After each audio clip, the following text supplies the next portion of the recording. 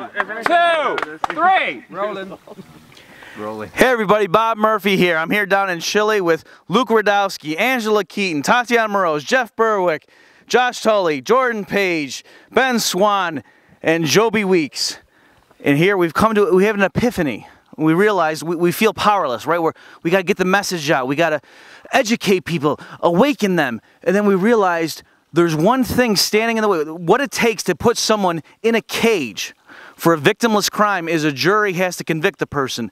So now when you get the jury summons and you're like, oh my God, I got to come up with some reason so they don't take me, and you bitch and moan about how the fact that, oh, they're not paying me enough, and it's involuntary servitude. You're right, that's all true, I grant you.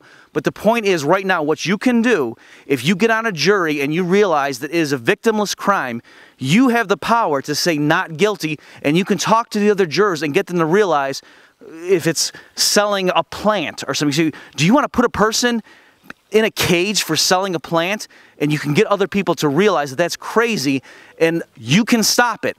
And so just imagine if enough of us start doing that across the country, that will just put a blockade in front of what they're trying to do, lock people up for victimless crimes. So it's Just Us is the movement, and I encourage you to look into it and realize that instead of looking at it as a burden that you want to just avoid, just think about that. If you get on a jury, you can save one person's life. A person's life could be ruined for getting locked up for some victimless crime. You can stop that. So you have the power.